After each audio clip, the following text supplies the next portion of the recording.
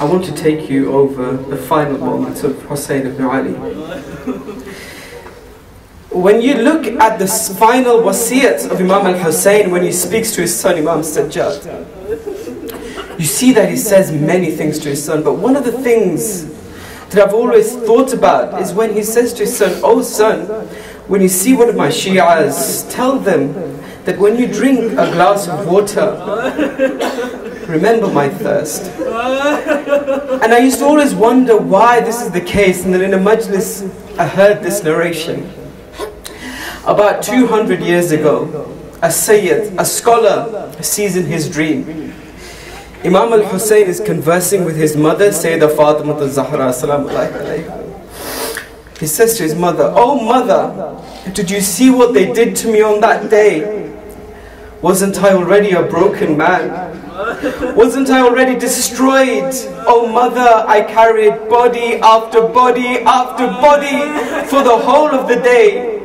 And look what they did to me. But mother, there's one thing that broke me from inside." He said, "Mother, as I sat upon the saddle and I looked forwards, I could see the flowing river in front of me." He says, "Oh mother, the birds used to swoop down and drink from that river. Oh mother, the horses of the enemies used to drink from that river. Oh mother, even the wild dogs that used to walk up and down the streets used to drink from that river. But the grandson of Muhammad was denied the water and stayed thirsty for 3 days." In Ziyartanahiya Imam al-Zamana, the way he talks about his grandfather will break you, and I beg you all to read this ziyarah if you can. He says, and I will paraphrase this and keep this as succinct as possible. It is said that when Imam al-Hussein was struck, it is said that at the time of Asr, there was a shower of arrows that covered the sky, and the sky was so dark it was as if it was night. These arrows embedded into the body of Hussein ibn Ali. People were running forward and embedding spears into the body of Imam al-Hussein alayhi salam. People who had nothing to throw at him or nothing to fire at him would pick up stones and sand and throw it towards his face.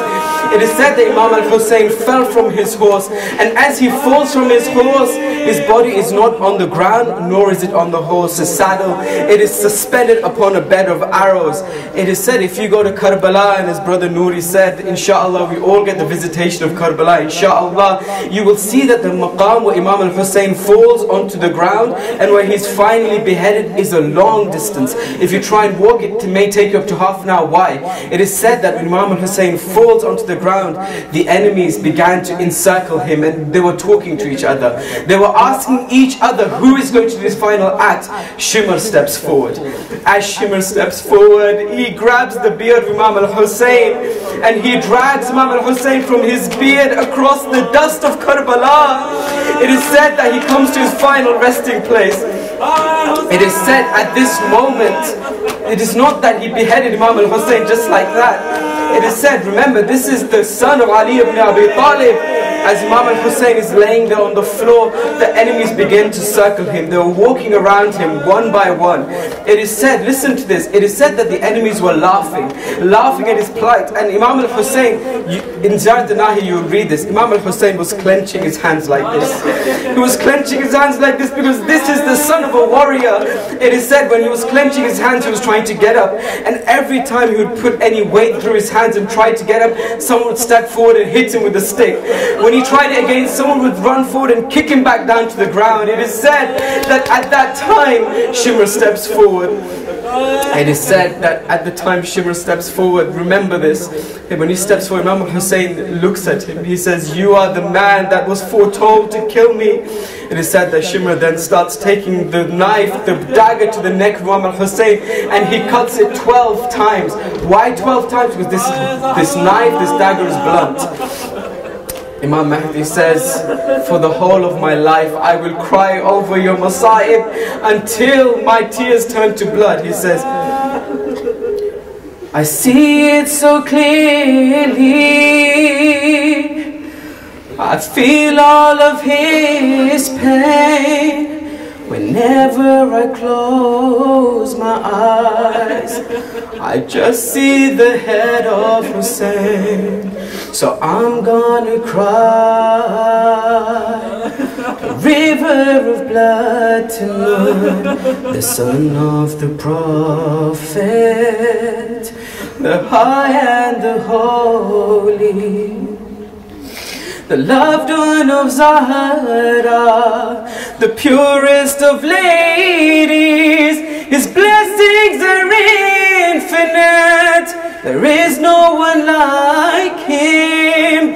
If you stand beneath his door, your prayers are guaranteed.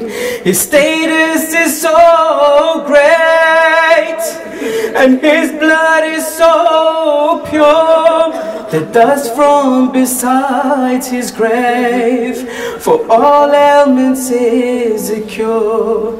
So I'm gonna cry a river of blood tonight. When I stand in Karbala, I just see a lonely man who stands covered in blood, a sword clutched in his hand. He stares at his loved ones, they lay lifeless on the sands. He knows that the enemies will soon loot his caravan. The angels are weeping whilst watching him in pain. The heavens are ringing with cries of Hussein, Hussein. So I'm gonna cry a river of blood tonight. May God bless the martyrs who gave up their lives for you, whose parched lips were thirsty, they were covered in wounds. The young Ali Asir was murdered in plain view. Remember, who stared at the arrow and only let out a coup. The heads all were severed and raised high upon spears. The ladies were dragged in chains without veils and in tears. So I'm gonna cry a river of blood tonight. The skies all become dark with spears and arrows. He falls from his horses, the blood from his veins flows. His cheeks strike upon the dust, surrounded by shadows. His grey hair is dyed with blood as they butcher him with blows. His grey hair is dyed with blood as they butcher him with blows. He lay with no helper to save him from danger. His unshrouded body was buried by strangers. So I'm gonna cry a river of blood tonight. Listen to these final moments if you can bear it. The ladies rush to you, on your chest was shame.